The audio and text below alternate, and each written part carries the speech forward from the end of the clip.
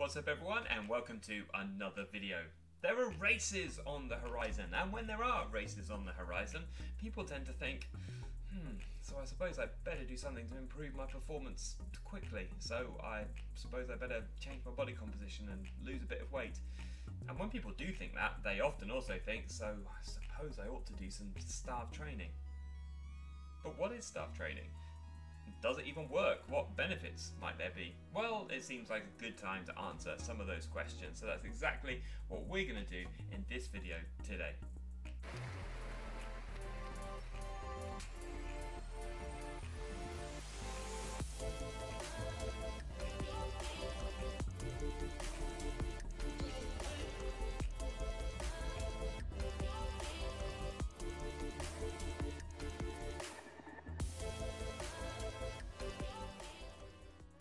So the first thing that we need to do is to define what starve training is, and it's quite simply training with reduced energy availability. Remember, we get our energy from stored fat and carbohydrate. We can store a lot of fat, we can't store very much carbohydrate. We need the carbohydrate to fuel higher intensity exercise performance. But there are at least 5 different ways that we can achieve that reduced energy availability during training. So we're going to go through those now one by one. Number 1 is training twice in a day. If we train twice in a day and both sessions are quite demanding, even if we eat in between, there might be less energy availability in a second session, and that might elicit some physiological benefits.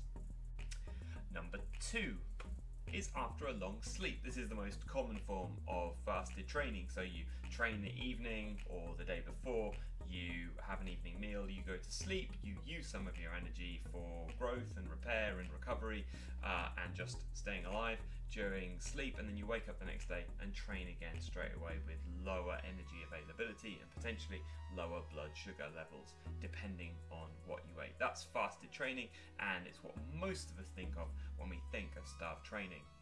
On to number 3. Number 3 is another one that we probably don't think of when we think of starve training, but we do quite regularly, and it's the longer session. So a long weekend ride or brick session where we start off quite well fed and fueled. We might even have some energy during the session, but the session is long enough, the intensity is high enough that we drain those stores, particularly of carbohydrate, and end up really kind of hitting the wall maybe, or slowing down, or just having less energy availability towards the end of the session. Number 4 is low energy availability during recovery. So you train the session, but then instead of coming back and having a meal or recovery drink or something straight away, you just don't have anything, and you let your body recover with whatever it has stored inside of it. And so we come on to our last one, number 5. Number 5 is just having a general diet which is low in carbohydrate and high in fats. Your body is always starved of carbohydrate, and this is another method that over the last few years particularly has become increasingly popular. So we've defined what starve training is, and we've looked at 5 different ways that we can achieve starve training.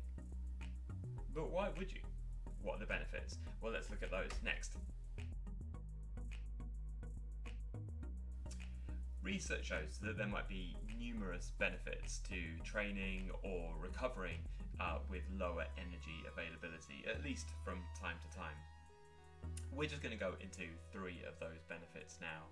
So the first is that you might get improved fat utilization, particularly if you're training or recovering with lower carbohydrate availability.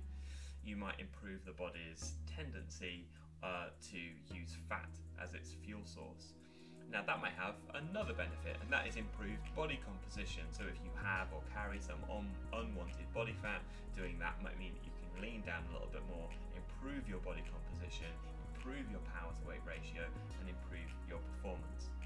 The third one is interesting, and it's only really come out of the research in the last few years, and that there is evidence to suggest that particularly if you recover in a carbohydrate depleted state, you might actually adapt to exercise, particularly lower level exercise, a little bit better. Now we need to be careful with that one because we don't want to run the body down too much, but on occasion that might be something that you can use to get more out of the training session that you've just done. But there might also be some negatives, and we need to touch on those, so we'll look at those next. Now we've just looked at 3 positives, so now let's look at 3 potential negatives. And again, this is not a comprehensive list, it's just 3 that I've picked out for you today and for this video. So the first one is that despite the fact that our body might improve its ability to utilize fat, that doesn't equate to an improvement in performance in the vast majority of studies. So if we're looking to improve our long distance, middle distance, Ironman distance triathlon, our half marathon or our marathon time, the research generally shows that while we can increase our body's ability to utilize fat, we don't improve our performance. And for most of us as athletes, that's the point. So it's quite a key area of the whole debate. The second negative might be related to that, and it's because while we can increase our body's ability to utilize fat, we down-regulate the body's ability to use carbohydrate. And as we know, carbohydrate is our body's go-to source of fuel in higher intensity exercise performance, just like we would be tapping into in races or events. The third thing is that what we see is while there is again that initial benefit, if we look at a training camp or training across a week, while there might be some initial benefit, performance and training quality tends to suffer as the days go on. So by the end of the week, you might not be training as well without the carbohydrate that you need as you would have been if you'd maintained a higher carbohydrate diet through the course of your training week, training cycle, or training camp. So having looked at the positives and negatives, the big question is, do you need to do it? Do you need to do any starve training? Do you need to do any training or recovery with low energy availability? Well, the first thing is to think is, why are you doing it? Now, if you're doing it to change your body composition, to lose a little bit of body weight, you need to think, well, how much do you need to shift? How much have you shifted already? If we look at most athletes and we look at the research, there isn't much more of a shift than about 5, maybe as much as 7% reduction in weight from winter training to race weight. Now, a lot of amateur athletes might swing a little bit more than that. If you know how much your general off-season weight is and you know how much you're weighing now, you might already have got most of that change in place, in which case that would suggest that you don't need to do any of this starve training to change your body composition anymore now. If there needs to be a bigger change, then the idea would be that you would wait until the next off-season before you then try and shift again over the course of the next whole year cycle, rather than trying to rush it now, which might reduce immunity. The next thing to think about is, what is your event? What are you training for? If it's anything shorter distance and more high intensity, this kind of carbohydrate depleted, low energy availability training is probably going to be less useful for you.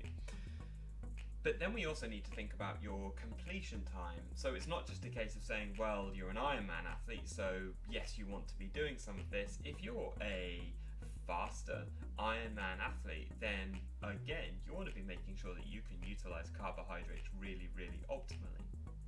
The benefit of low energy availability training might be for those athletes who compete at middle or long course triathlon or endurance events, and who compete at a lower level, at a lower intensity, and take a longer amount of time.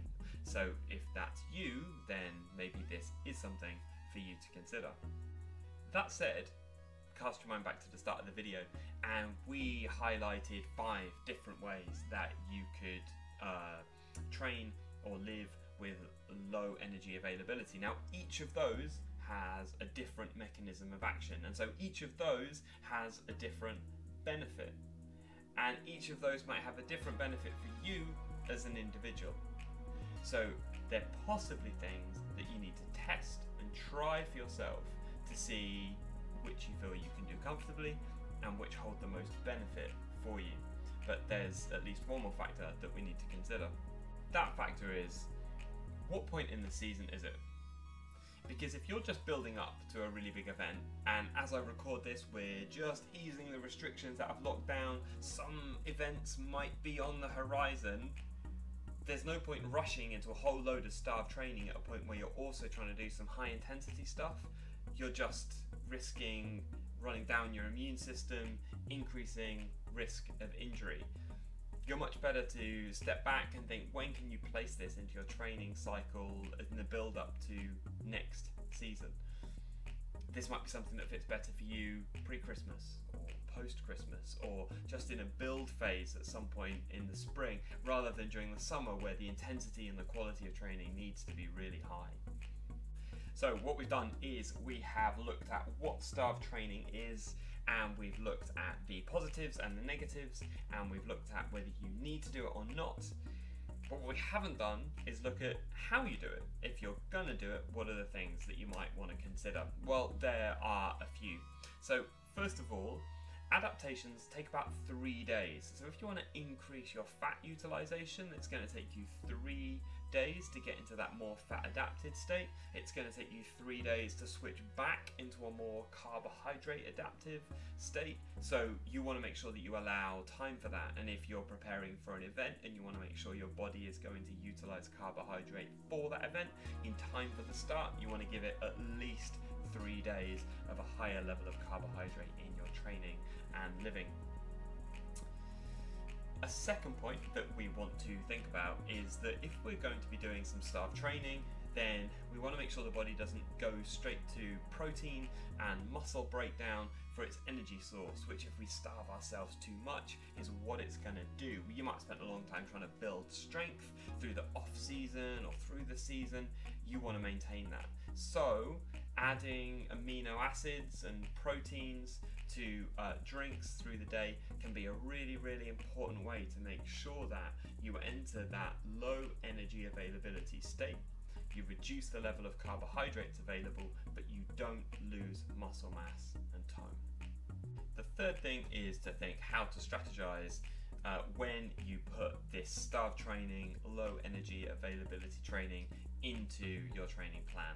So I wouldn't be doing it haphazardly. I'd be planning with a coach and a nutritionist when you do these types of training to get the most benefit. Now, I realize that this video has been one where I haven't given you many answers, but this is one of those areas that doesn't have many answers, and you're much better to go away, read some more, use this as an introduction to the topic, and work out how you can do this for you and what works best for you. Again, any questions, please post them below and I will do my best to get back to them or post another video answering some of those questions. Also, please like and subscribe. It really helps people to find this content, and I hope to see you again for another video very soon. Bye bye.